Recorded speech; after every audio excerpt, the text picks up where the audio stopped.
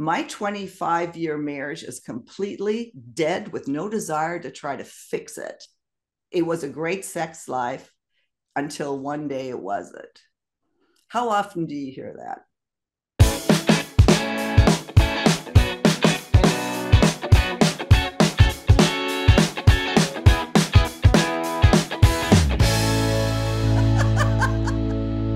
Thank you so much for joining us today on Second Act TV. I'm so happy to welcome a new guest to Second Act, board certified OB-GYN for over 30 years and a pioneer now in hormone balancing and women's wellness and sexual health, especially as we age, Dr. Gail Jackson.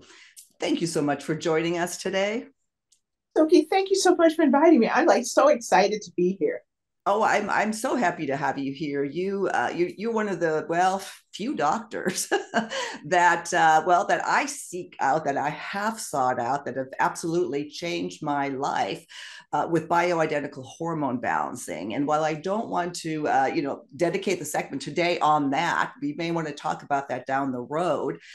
I really want to bring your expertise, everything that you've learned, everything that you've seen in your practice with women going through the change and what that does to relationships, and help us understand, both women and men, what is happening and what we can do about it. Yeah, do you have like 3 months to talk? I'm excited to be here and I have a lot to share. I'd like to start actually with a viewer comment that is so representative of what we get on this channel all the time. And he wrote, so I'm a man looking this up, meaning menopause and relationships. And, he said, never mind sex drive. My 25-year marriage is completely dead with no desire to try to fix it. She seems happy to never, and is never bothered by it. It was a great sex life until one day it wasn't. How often do you hear that? Well, that sounds like a day in the life of my practice. And let me follow it up with one of the recent texts that we got from a patient. And she says, oh my God, Dr. Gail, I'm feeling a lot of relief from the hot sweats, the night sweats and the hot flashes. Haven't had one in close to 2 weeks.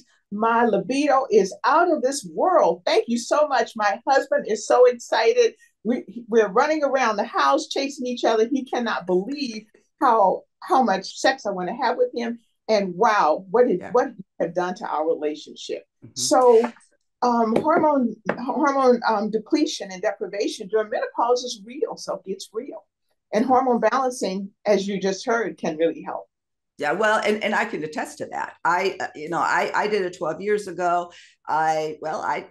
In my case, my marriage ended because of it, or partially because of it. There are other things that go on that obviously ended, but it was a huge part of it. And the biggest thing that I wish we could communicate to our viewers who are listening, and many of them are going through this, both men and women, is that there is, in fact, hope that women don't necessarily lose their libido, but the desire to have sex is tied to a lot of things that as a doctor, as a gynecologist, as someone who deals with this, you also almost become a bit of a psychologist or psychiatrist too, don't you?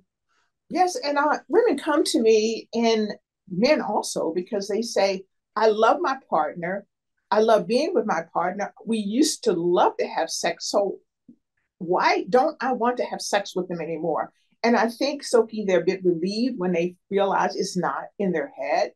Because once we talk to them and we get some lab work and we look how low their testosterone level is, and then they feel relieved because they say, am I crazy? I want this man. I want this marriage. And I really appreciate women who still want to try and understand how much how important intimacy is in a marriage. And I think one of the things that women need to know, I'm in a very long-term relationship marriage. My father, as I said, my father told me, gave me so much information, which I was way too young when he told me, do I really need to know all this? But one thing he told me, and remember, he's a father of the 60s, etc. And he says, never deny your husband. And really what that means is, in today's world, what I see is men come to women, their partners, to have sex and need way more than just the pleasure.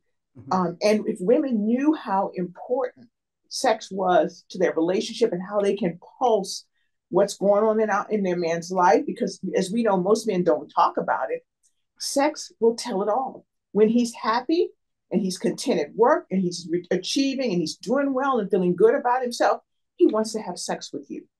And often he comes to you because he's nervous, he's scared, and he wants the comfort. And I think women really diminish their value to men as a comforter more, which is often as important as a sexual partner. So men want sex with their partner for many reasons. Sometimes they just need to be held by their partner. You make such a great point. You know, your father of the 60s, the rearing of the 60s. My mother was like that. She was the one that said, you know, we just have to, you know, you have to do what your man wants to do. Just, I remember the words she used, just let it go over you. Like just, you know, just get through it. And that's horrible, because a lot of us do carry that or still have some of that in our head. And that certainly doesn't help when we get into menopause.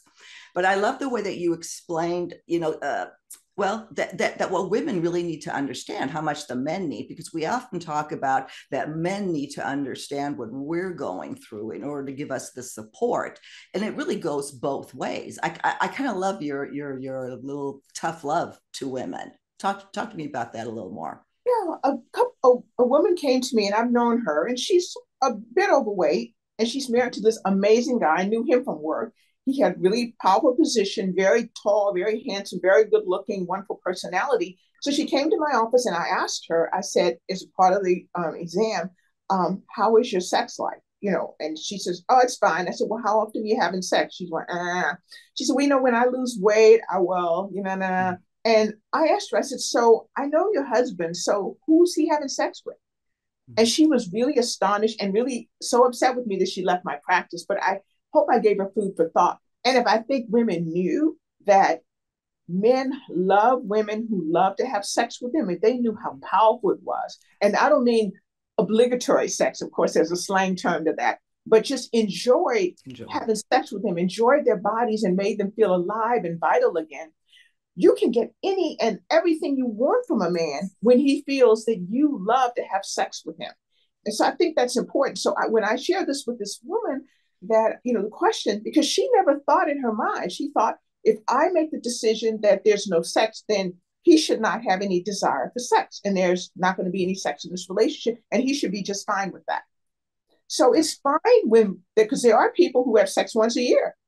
And if that's fine for both of them, that's fine. But if a man wants to have sex 2-3 times a week, and a woman wants to have sex once every 6 months, Houston, we have a problem.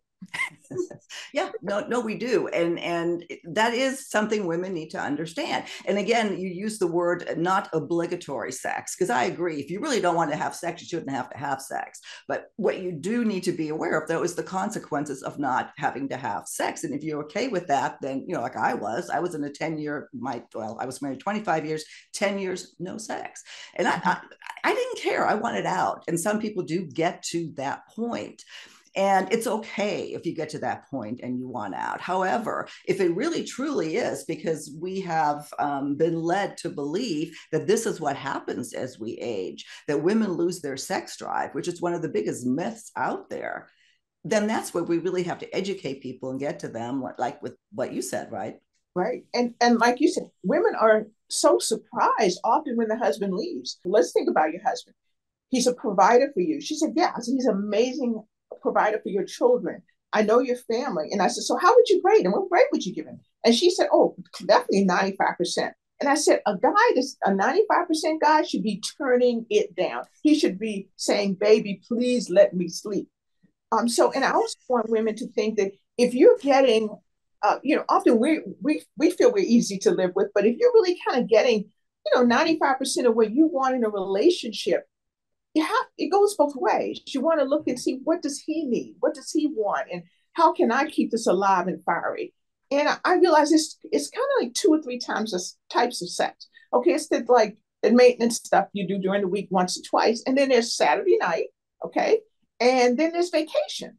So I think that when women go on vacation, they should spice it up. Men should spice it up too, but it often falls on our shoulders to be the one to, to take the initiative to kind of spice it up. If it's sexy lingerie or just, just having sex out on the balcony of the hotel or, in interesting places that you might get caught. I mean, it just kind of keeps a relationship alive. No, it is true. Obviously, you have to want, which is one of the big keys. You have to want to have sex and still be attracted to man. And we get that there's reasons why women, they're just tired of it. Lots of stuff has built up. There's resentment. There's like sex is something I can control and I'm going to control it. Of course, that's a horrible place to end up. But I do want to acknowledge, that it's not just us that have to do it. But I think we've gotten into a role where we don't maybe understand that. That being the case, what would you tell men then? Because there are issues when we go through menopause. We do think, I think you used a word, we feel like we're going crazy. Our bodies are changing, and sometimes sex can be difficult. What do men, do you think, need to understand there that would help that? Well, I think the first and most important thing is to not ridicule a woman, and not when she's going through menopause. I've been in situations and actually on a stage, and it was so embarrassing. Actually, a very high profile minister and his first lady was there and just fanning away, and he was making a joke of it. It's not funny. And, so, try to understand it and try to walk through it together and try to be supportive of both partners of feeling the effects of aging, especially if you're in a place where youthfulness is so important. A woman wants to feel sexy, and a relationship is always evolving. Intimacy and sexual relationship starts with a woman in the morning with a hug, the way he comes home from work and how she's greeted. Those are more important elements of foreplay than the things that we know you do in bed to just kind of rouse your central body. But those are really important because when a woman feels secure and she feels protected, then she's going to relax and she's going to be interested in having sex with you. And if there's actually a hormone imbalance, which it is, so it's real, it's chemical, it's biological, and this is why you feel the way you feel. Yeah. Two things you said that I want to follow up on that I think are so important. One is you described really the importance of non-sexual touch, like a hug or, something where it isn't necessarily going to lead to sex. Because I think some women get turned off by that. The only time my guy touches me is, when he wants to have sex. So yes, a hug, sometimes it's so easy really to keep a woman, happy and interested that way. The other thing you said is testosterone, the importance of testosterone for women. And again, this segment is, we don't have enough time to talk about the importance of that. But the point being is that doctors like yourself, integrative physicians who have learned about bioidentical hormones, there is help for this if you find the right practitioner. And we have about 5 minutes left or so on this segment. How do you seek help for that? What could they do today to take action towards that? So I think it's important to acknowledge that there is something going on.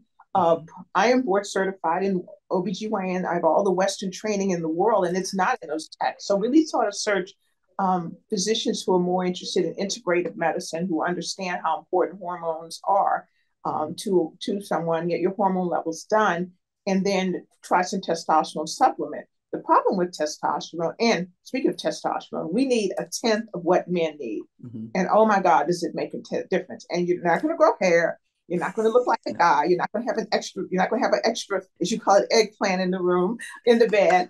But women need a tenth of what men need. And we offer it in our office in the form of a bioidentical yam-based pellet, which I place underneath your skin, and it slowly releases over 4 months. And so you come to see us every 4 months. So it's convenient and it's safer. So women can Google physicians who are specialized in bioidentical hormone pellets in their area. There are practitioners who offer that. They can also start with the creams. Testosterone is not available in a pill, I don't believe, but just the cream. But it's a challenge absorbing it. So you research and understand there are some options, and probably don't rest until you feel better. So, I mean, I just can't say enough. And I want to clarify that this is not, I'm not paid to do this. I'm not paid to introduce, to promote you or the pellets. I've been on it for 12 years. This literally changes your life. I mean, it changed my life in like 3 weeks. I went from not wanting to have sex to, like that, the other woman that you mentioned at the beginning, and it was wanted it everywhere. And that's why I think it's so important to get that out and get that understanding out. And yes, I absolutely, if you're in the Los Angeles area or somewhere close, do contact Dr. Gail. Yeah, you have quite the practice going. I think you refer to like a doctor to the stars or something. I know HIPAA, you can't tell us who.